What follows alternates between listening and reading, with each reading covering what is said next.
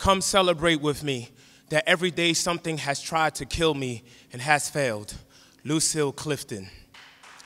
Trigger warning. This is not respectable. This will not pull its pants up. It will not turn down the music. This will not hide, because this is my black joy, uninterrupted. The bubbling laughter in my throat to dilute all of the madness. This is not rage.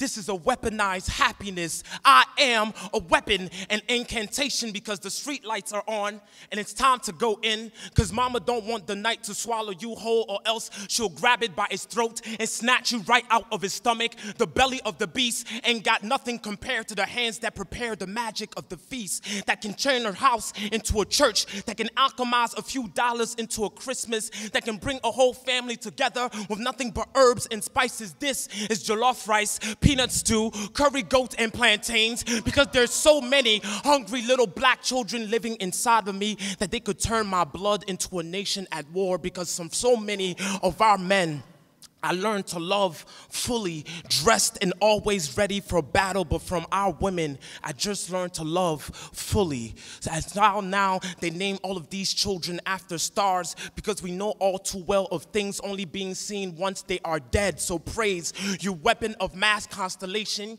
you black joy grenade, loving this blackness of being raised in an American soil and also being born from an African dirt, of knowing that my blackness should not come at the violent expense of anyone else's, because this is Black Women Don't Owe You Shit. It is saying her name. It is writing about the love because I could. It is writing about this joy because I should. It is writing about the depression because for so long I didn't.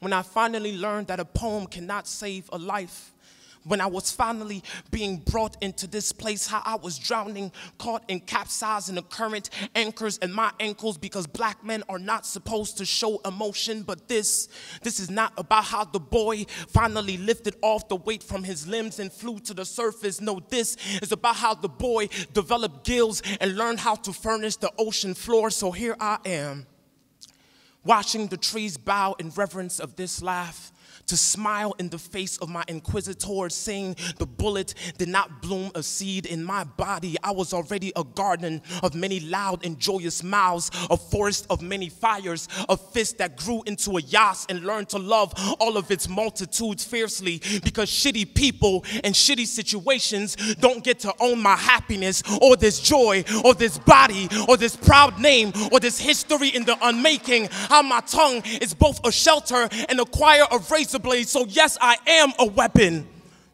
because I know how to sing, because I know that I'm still alive and I will rise again.